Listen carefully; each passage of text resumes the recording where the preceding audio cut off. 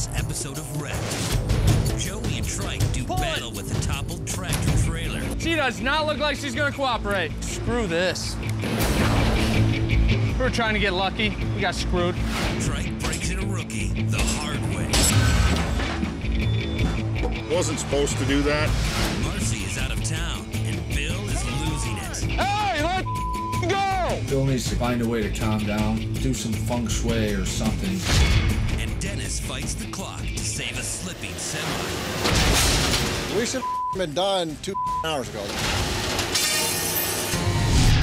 Chicago has more than 20,000 miles of highway full of breakdowns, spills, and wrecks. It's a dangerous mess, and somebody's got to clean it up. Bill runs O'Hare Towing with his wife Marci, his brother Joey, a fleet of high-tech trucks, and a team of dedicated drivers who risk their lives every day, ready to respond at a moment's notice to the next wreck.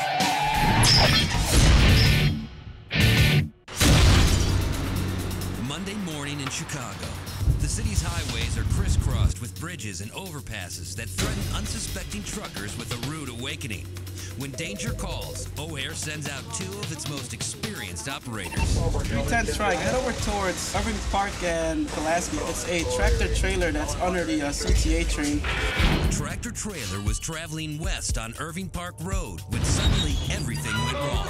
Metal rivets hanging off the bridge caught the top of the trailer, causing the entire rig to tip over onto the concrete pillars. Joey and Tryke respond to the scene and check out the situation. If this thing was loaded, it would have blown right through the walls. Everything would have been on the side, and this thing, there's no doubt about it, would have rolled over. I took the right lane. There was a steel plate that was hanging off the bridge that hooked onto the top of the trailer that pushed the trailer on the side. Chicago's notorious for this. What happens is they repave the street and they don't come in and remark all the bridges. So these guys are 13.6, they think they'll fit, and the next thing you know, they end up hitting the bridges. He must have hit this thing doing at least 40 or 50. The police have blocked both westbound lanes, and the O'Hare crew has to work fast to get traffic moving again. Rigging up to that bottom corner right there.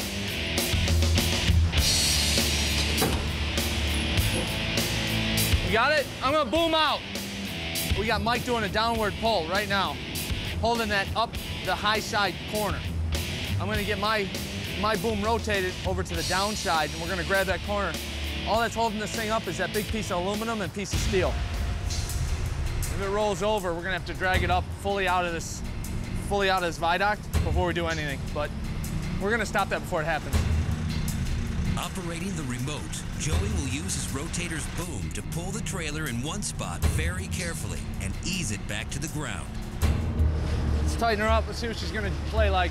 I'm just getting a piece of her. There it is. But Joey begins to have concerns that it might not be as easy as it looks. My biggest concern right now is when we start pulling on this thing, she kicks out from underneath me and she drops down. That. I'm running my drag to this thing. Screw this. Time up! I'm getting my drag on it, dude. She does not look like she's gonna cooperate. The drag line will hold the trailer in the middle, hopefully preventing any slippage, with Joey's boom holding it in the front and Tryke's wrecker holding it in the back. The O'Hare crew has created a perfect triangulation that should upright the trailer. Pull it out of it!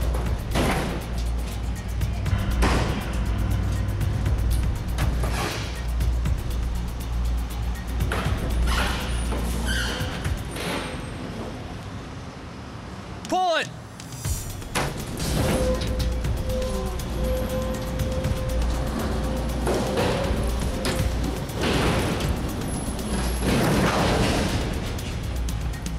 Now we got to figure out how to get this guy out of here. So now that the roof's so highly compensated that it's about 8 more inches taller up there at the top, and you can see right here how it's bent up, it's really making life a little difficult now. Joey and Tryke unlatch the cab and will use their wrecker to pull the trailer to safety. That's why we've been working together for years on years. Good. You know, Jen, when you're the best there is, and you piss excellence, well, certain people start to realize.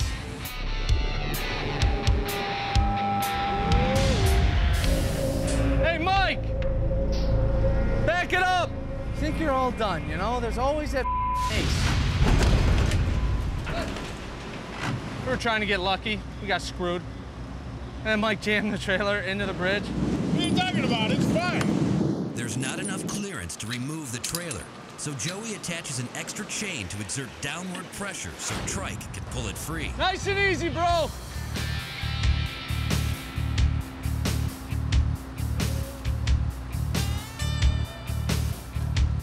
That is why we are teamwork. The truck is pulling forward.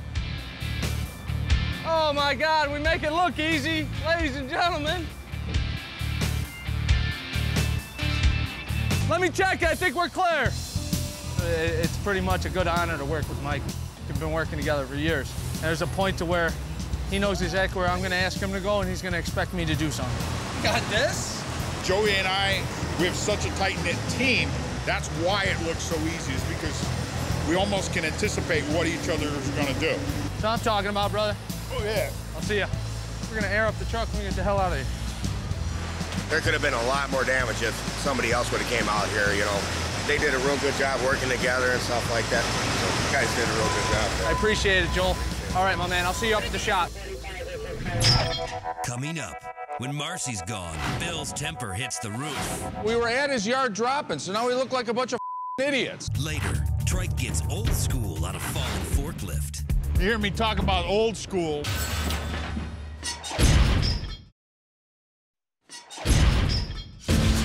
Marci Graziana is Bill's devoted wife. She's also VP of O'Hare Towing. Marci runs the show in the office and makes sure that dispatch gets it done. You're bringing 806 back here for a major, okay? This week, Marci's headed out of town, so Bill needs to handle both sides of the business on his own. All right, I'll just have to cry myself a river tonight. When I'm not here, Bill tends to be a little grumpy. My Nextel will start going off her phone with guys here going, when are you coming back? Because Bill's being out of control. It's definitely the situation where absence, heart grows fonder kind of deal. Definitely that. When Marci's not here, I really start to notice as she's gone how much that she handles that I don't even know about. So I don't have to worry about them, and I don't even realize that they're on my to-do list when she's here. But when she's not, then it all ends up on my plate, and then I notice. Marci and Billy make a whole. When Marci's out of town, Billy has nobody to talk to, and he gets upset. You still walking in circles? Nope. The floodgates are open, and everybody goes running to Billy, and Come on! Hey, let's go! usually he gets a little cranky. Joe! It actually makes my job a lot easier when Marci's in charge. I know exactly what she wants, what she doesn't want, you know? We were at his yard dropping, so now we look like a bunch of idiots. I have no idea what the hell Bill wants. Bill is way more intense, and Marci is way less intense than Bill is. Like when Bill kind of scares me and Marci kind of relaxes you. Going around. Get to the call, but I don't want you driving like a crazy man. Well, I don't want to say it's easier when Marci's here, but a little bit. Right now I'm dealing with the tire that we should have done yesterday. I want 308 inside like right now, and I need a fast answer. Bill needs to find a way to calm down or do some feng shui or something. Meanwhile, from across town, a call comes in to O'Hare Dispatch. Tryke and a rookie operator head out to the scene. A shipping company was trying to unload a forklift when they ran into a problem. They were bringing in the load, loading this trailer, and the forklift found a weak spot on the floor, and by doing so, it had fallen through the floor. Tryke is training a rookie on a flatbed and is without his heavy-duty wrecker, so he has to improvise. You hear me talk about old school, old school. Well, we didn't have the hydraulic booms back in the old days, so you relied a lot on your rigging. Tryke's plan is to use a 4x6 wooden block and stand it up on its end, then rig chains up to the bottom of the forklift and run his winch line over the top of the block of wood. When he starts to tighten his winch line, the forklift should lift up and out of the way. Bring it on, that's what I need.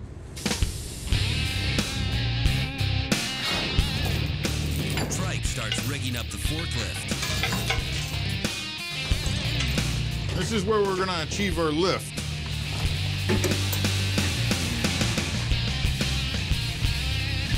Winch in. It's time to see if Tryke's rigging worked. A little more.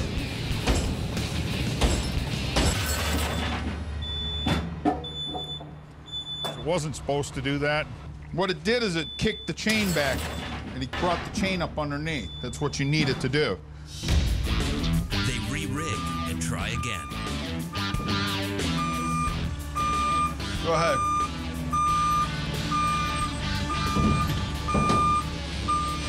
Is it coming up out of the hole?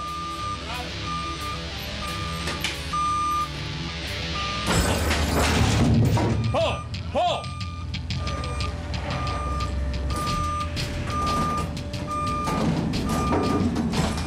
Good. Next step is we're going to go ahead and run the forklift across onto our truck, and then we'll go ahead and put it right back in the dock. This particular challenge, they said, do it with a flatbed. So we just recovered a forklift with a flatbed.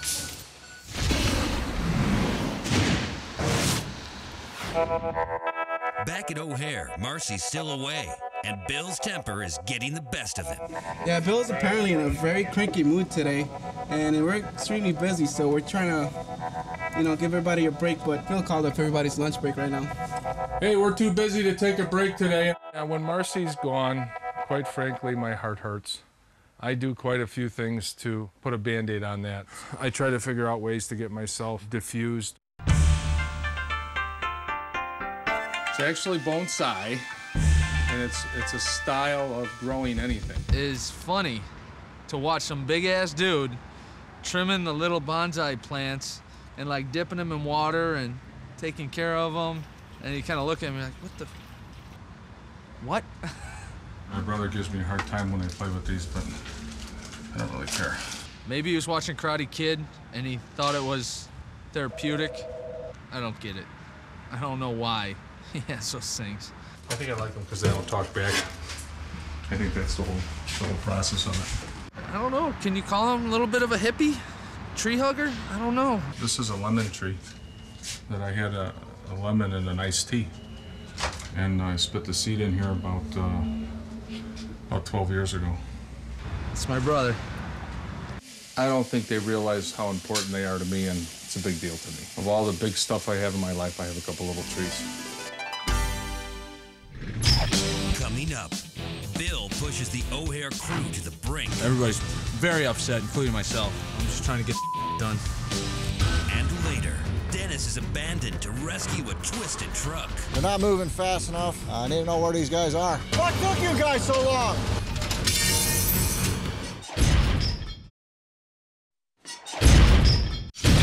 With Marci out of town, Bill's taking his anger out on the O'Hare crew.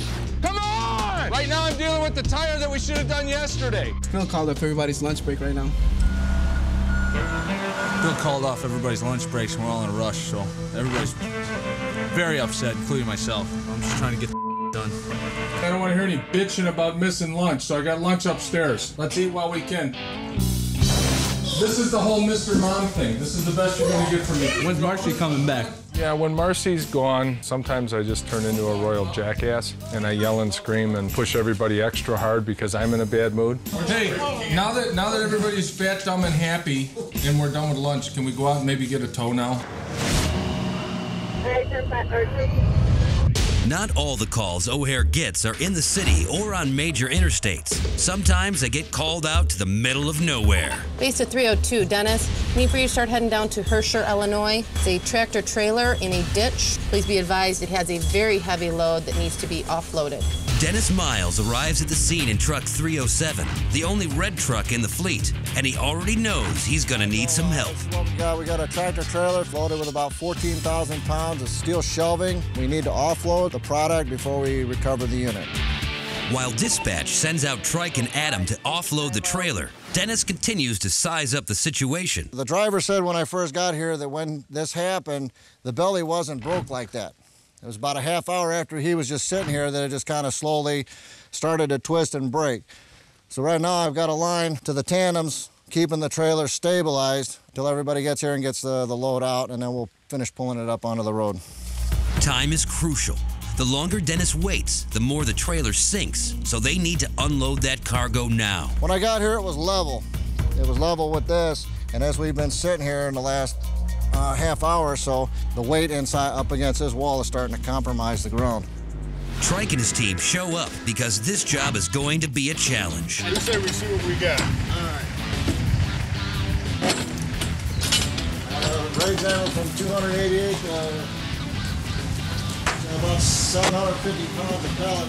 We're going to use the pallet puller. It's a special clamp. It's going to pull it to the edge, and then we'll use the bobcat. And at that point, once we get the trailer unloaded, Dennis is going to pull the trailer back out onto the road. Now they must start the long and difficult process of unloading the trailer one pallet at a time. Hey, get the pallet puller in the chain. First, they attach a chain to the bottom of the pallet and use the bobcat to drag it towards the rear of the trailer. Then they use the fork on the end to lift the pallet up and out of the trailer and eventually onto a flatbed. 34 pallets got to come off one at a time. And then 34 is going to have to go onto the trailer one at a time. It's the only way to do it. After an hour and a half, the crew is finally prepared to move quickly, but Tryke gets called out to another job. You want me to leave or stay in here? All right. All right, Bob. You ready for this? Tryke must leave with one of the flatbeds, so Dennis and his team are on their own. It's up to these guys to go ahead and do. Dennis will keep these guys in line. As Tryke heads back to the shop, Dennis and the crew continue to unload onto the flatbed.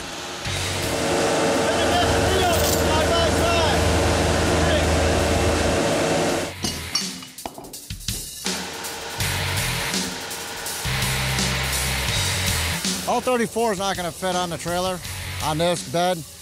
We're doing it right now. We're doing 3 rows of 6 for 18. This line here, and then he's starting the second line. This one's finished. He'll be starting line number 3, 6 more pallets. We'll take this back to the shop, unload it, come back and get the remainders. The flatbed is full, so they'll have to make 2 trips. While the guys are away, Dennis has to get the truck back on level ground. Well, while I'm waiting for the first load to get back, I'm going to try to see if we can pull it a little bit, maybe slide it over a little bit, make it a little bit easier to finish the job.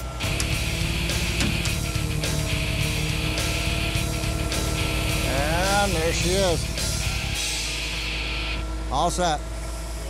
Now the trailer is on level ground, but it's getting late, and Dennis can't afford to wait any longer.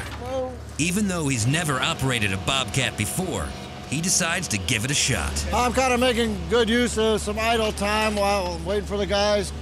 I'll start partially unloading it, try to beat some of this darkness that's coming our way. It's a little slow, but we'll catch up as soon as everybody shows back up. Every minute the sky darkens, and being in the middle of nowhere, there are no street lights. Unloading this trailer by myself so I can get it separated and tow it in. I'm running out of daylight. I need to know where these guys are, what they're doing. I gotta keep my composure as a manager. If you let yourself get so pissed off or get upset about trivial stuff like that, you tend to make mistakes.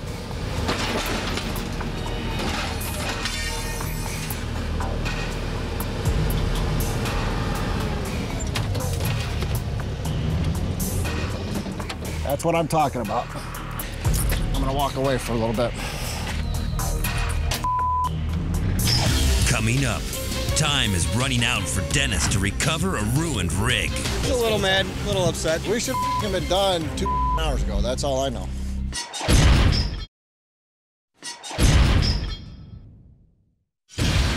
Back in the middle of nowhere, O'Hare driver Dennis had been rushing to get ahead of the setting sun as he attempted to unload thousands of pounds of cargo by himself. I need to know where these guys are. Now, his team has been gone for over 3 hours, and his frustration is starting to show. We should have been done 2 hours ago, that's all I know. And it's just, it took too long to get the equipment out here, and people are just, they're not moving fast enough. So I got it up out here to try to speed things up, and it's very frustrating. He's got to take one step at a time, that's all.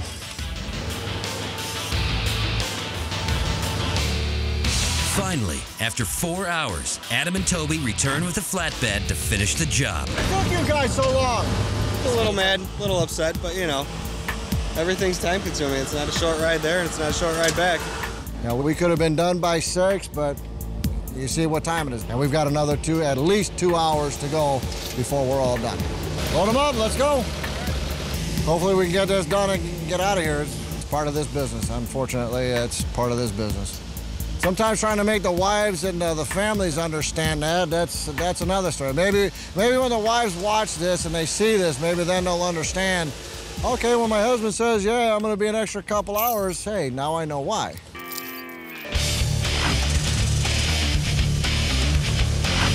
$53 feet all the way down. Nice little pull.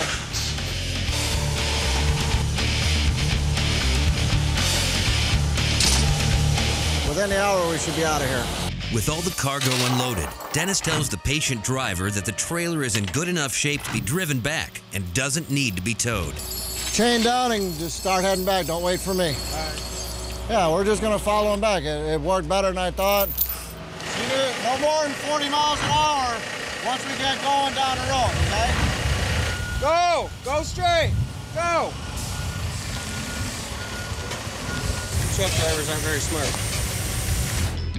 When a tow truck driver gets a call, there's no telling how long the job will take. We were trying to get lucky. We got screwed. There's only one sure thing, that O'Hare operators will battle until the work is done. It's part of this business. Unfortunately, it's part of this business. If you need that job that you're off at 5:15, the towing and recovery world's not it. We're there until it's done. We're there to solve a problem, and that's what we're going to do.